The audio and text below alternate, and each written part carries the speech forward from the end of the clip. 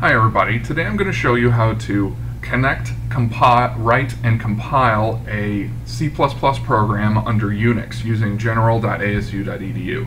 First we need to download a program that allows us to connect to general.asu.edu. That program is called Putty, so just Google Putty and the first result should be the download link. And what I like to use is this fancy installer down here. Just go ahead and download that, and once it's finished downloading, go ahead and execute it. What it's going to do is execute with the default settings. It's going to install a shortcut on my desktop that I can now use to connect to general.asu. So here's the Putty program. And here, under host name, I need to put the machine that I'm connecting to, the address of the machine I'm connecting to, which is general.asu.edu. Just go ahead and hit open, and the first time I connect to it, it's going to ask if I should save the fingerprint key. I always want to say yes. It's only going to ask me once. Then I want to log in using my Azurite information, so rmuth, my password. And now we're connected, and I'm going to pause here and blow this up so we can see a little bit better. Okay, so the first thing we need to do is create a source file, and the way we do that is using the Vim editor. And this is a command line editor that's going to allow us to write programs. So the way we use it is we use the command Vim and then give it the file name of either what we want to edit or create. In this case, I want to create a source file called hello.cpp. We're going to create a little hello world program. So here we're in the editor, and the first thing we need to do is get into editing mode or insert mode. To do that, I press the letter I on my keyboard, and that puts it in insert mode. You can see that we changed from regular mode to insert mode.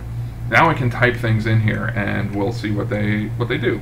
The first thing we want to do is include IOStream using namespace standard, then my regular int main, int argc char argb, and I just want to do a simple cout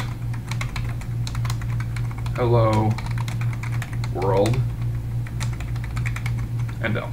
Okay, so this is our simple little program. You just type it in just like this. You can pause here to look at it, and then when you're done, come back to this. Now that we're done, we want to save the program and exit. And to do that, I hit escape. That takes it out of takes it out of insert mode. Then I want to enter command mode by typing colon, then W. And what this does is a command write. It's saving the file to the hard drive on the network. So I hit command W and hit enter, and it writes it. I can also do WQ, and what this does is save and quit. So I'm going to save the file first and then quit, and it does that all in one motion. And it takes me back to the command line. So now if I want to see what files I've created, I use the ls command, which is list, that tells me there's some folder called backup and the file that I just created in my directory. So now we want to compile it. To do that, we use the G++ or GNU compiler, the C++ compiler. To do that, I type G++, that's the compiler name, then whatever file I want to compile, which is hello.cpp. Then I tell it where to put it by doing -o hello. So what this is going to do is compile my CPP file into an executable called hello. If I left off this -o and hello, it would put it in an executable called a.out, which is not very descriptive. I want to call it hello. So that's all we do here to do that. And if I hit enter, it compiles. If it didn't give me any warnings, that's the best thing, right? So now if I do ls, I've got my backup folder, I've got hello, and I've got hello.cpp. To execute hello, because it's in green, is an executable, and this is my source file. Now to execute it, all I have to do is do /hello, and it prints out my hello world. Awesome, right?